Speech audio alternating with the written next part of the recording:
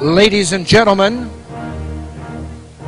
producer David Risotto has produced a film, Dummy Hoy, a deaf hero documenting the life of deaf baseball player Dummy Hoy, which was included in the film festival at the Hall of Fame earlier this month.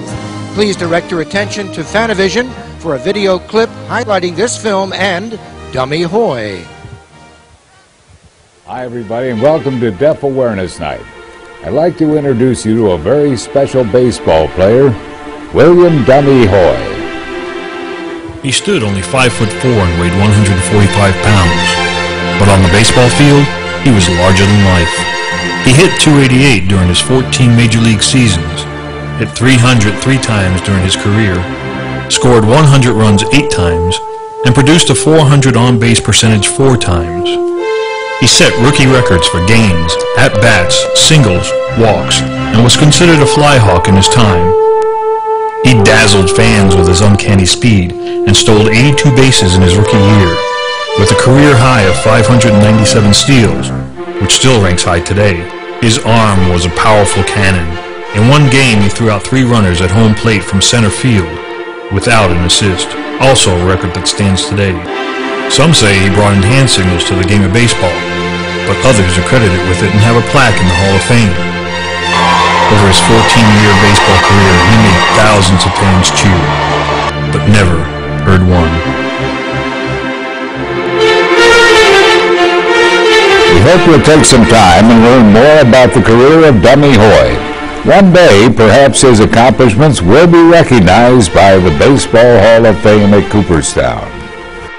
Thanks a lot, everyone, and for all my friends in the deaf community, I'd like Ryan Howard to show you the universal sign for love.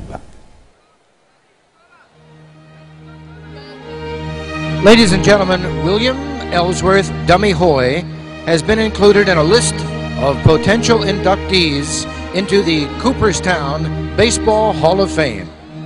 An interesting fact about Dummy Hoy, he was the one responsible for umpires giving hand signals for a ball or strike.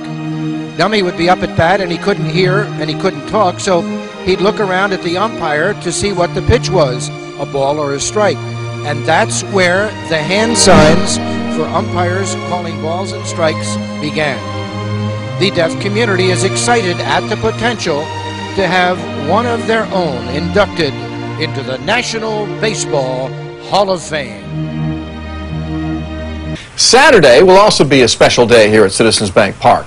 Right now we have a look at what's planned and why it's so meaningful.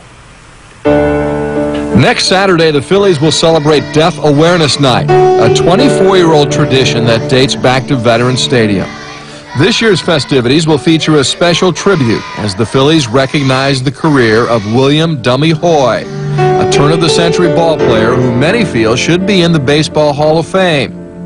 Dummy Hoy played in the majors for 14 years, gathering over 2,000 hits and stealing more than 600 bases. He was considered one of the best center fielders of his day, having once thrown out 3 runners at home plate in a single game. He was credited with bringing the hand signals used by umpires into the modern game.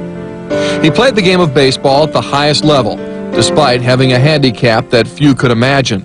He stood only 5'4" and weighed 145 pounds, but on the baseball field, he was larger than life. Over his 14-year baseball career, he made thousands of fans cheer, but never heard one. A scene from the recently released DVD docudrama reflects the emotions of the young William Hoy as he chose his path in life. Look at me, Pa. I'm small and I am deaf. No one is going to take me seriously unless I show them what I can do. I'm good at baseball.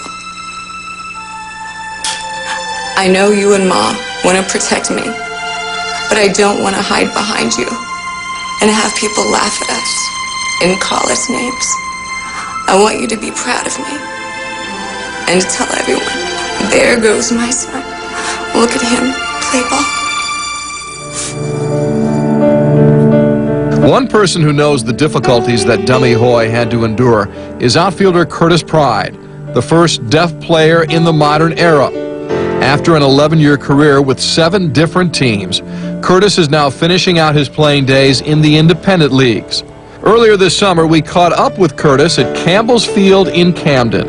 I've been playing the big league for almost 11 years, up and down between AAA and big league, and it's been a great experience, and it's not easy. I mean, it has to be easy. It's tough. I've always loved the game. You know, it's a great sport, and I enjoy watching baseball.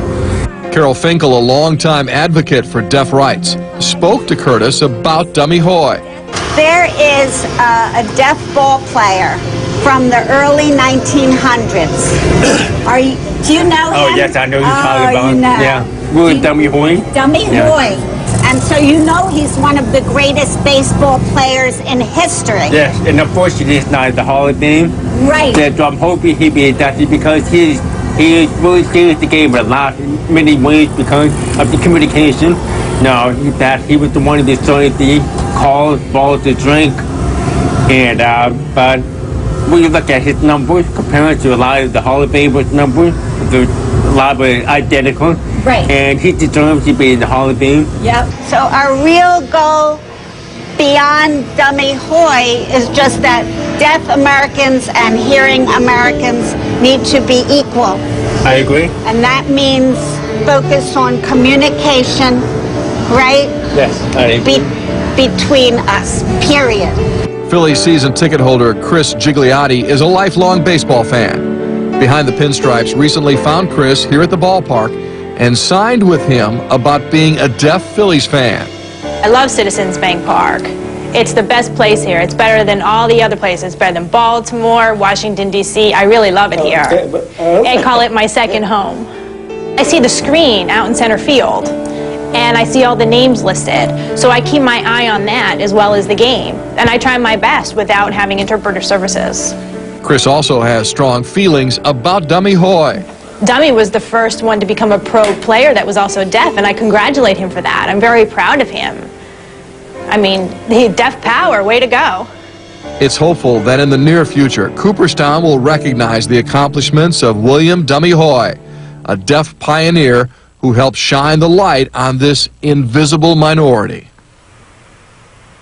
And to learn more about Dummy Hoy, log on to www.insightcinema.org/dummyhoy.html. You can see it there on your screen. You saw Curtis Pride in our story. We also encourage you to check out Curtis's website. That's www.togetherwithpride.org.